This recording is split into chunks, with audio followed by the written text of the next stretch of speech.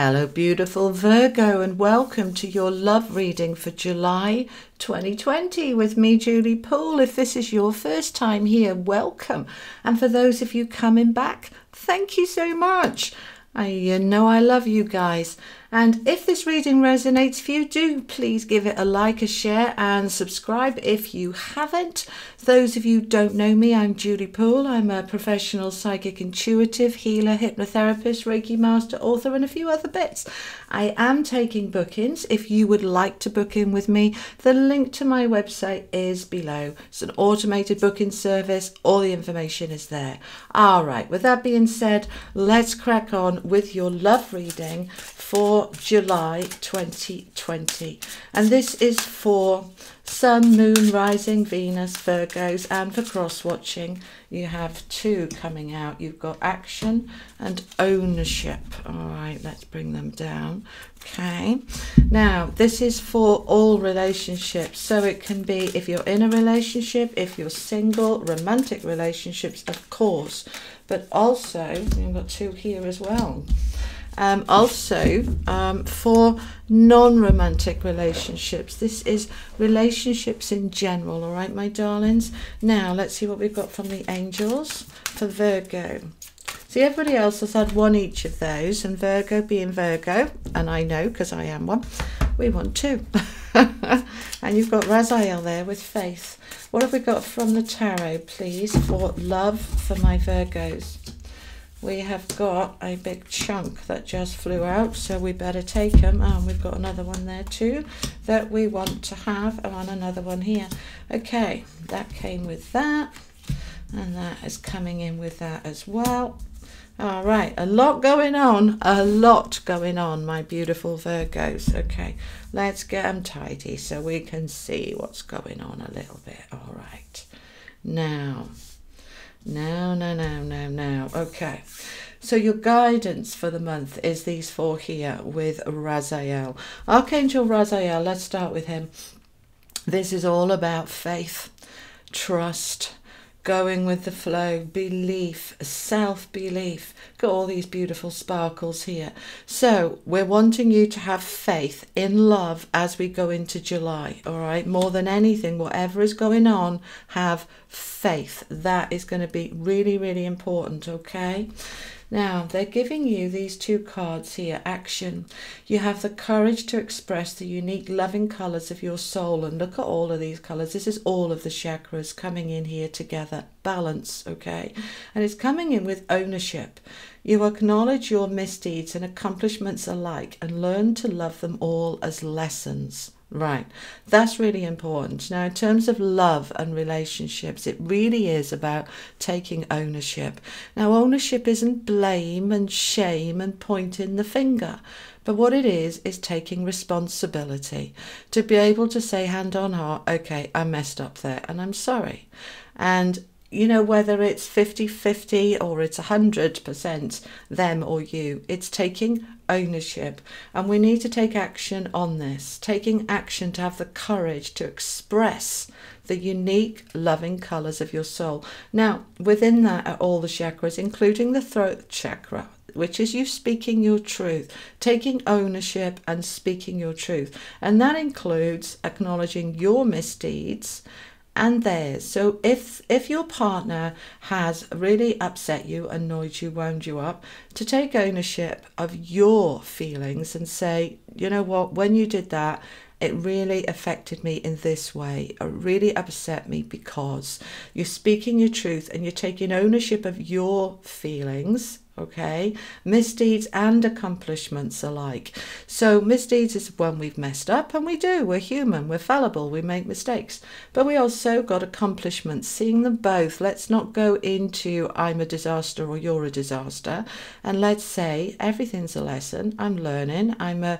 work in progress, and I'm doing my best, and I'm going to express and take ownership of anything that is bothering me, including being able to take full responsibility of where I have really feeling that I've messed up. All right, now to help balance that out, we've got the just laugh card, with take bite-sized steps. Beautiful, beautiful energies, okay? That just laugh. Laughter's the best medicine. If things have been a bit challenging, which they have for several months, then laughter is the best medicine. Getting into that childlike energy of play and laughter. And to help you move forward, because we are moving forward in July in love, we need to go slow and steady. The little penguins here taking little baby steps, you know, they've only got little feet. They haven't got big long legs to be able to do strides. They've got to just shuffle themselves forward. And that's really very good advice. You know, there are times for us to take big strides forward, and there are times for us to take bite-sized steps. And because things are all new and opening up quite gently and shifting things in our relationships gradually, then we want to go slow and steady wins the race, okay? Slow and steady wins the race. And having faith that you will get there and that the relationship will get there. Now, for my single Virgos, taking ownership of you and taking action, having the courage to take action, to express yourself and your soul. If you like somebody, have you told them? Do they know? Are you being the secret admirer far in the distance? Are you having the courage to let them know, I really like you, I have feelings for you, I fancy you, do you want to go out for a drink? Do you want to go for a coffee? Can we chat? Taking ownership of, if I'm holding back, why am I holding back? Take it by side steps, you know, you're not asking them to marry you, you're asking them out for a coffee. Go slow and steady, but you can do it, male or female, all right? We can take action and move things forward and have faith that if we're single and we're wanting love, that love can come in, but we do need to take some action on it. All right. Now, a lot of information coming through from the tarot, a lot.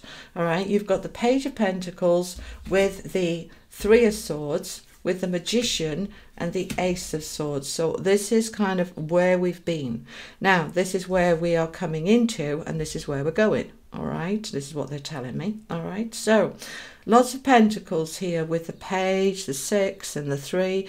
Pentacles in love readings are about stability, security, foundation, feeling grounded, feeling solid. All right. Now, you had an offer, you had an opportunity for that, and it went horribly wrong with that Three of Swords, okay? Because that's what it's about. I had my heart broken. It hurt. It hurt. I'm just going to adjust the camera because it's annoying me. I'm a Virgo. I can't help it. It's not straight.